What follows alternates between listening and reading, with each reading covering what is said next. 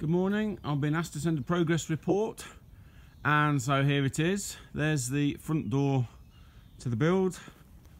Very quickly, just nip under the scaffold. Oh, and in through the front door. We've got the door there into the main area. The toilet there, locker room there, and that will be the office, but there needs to be one more wall to go up. In here we have the locker room, which leads through to the disabled toilet and shower room. So there's not very much to see there at the moment, and I'll quickly just take you back through the locker room again into the main area, and I'll nip under the scaffolding. Sorry about my videoing as I crawl around, and then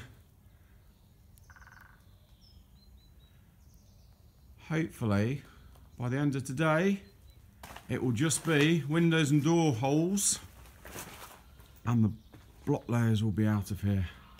And if you look through that window, you can just see the main door and window to the office.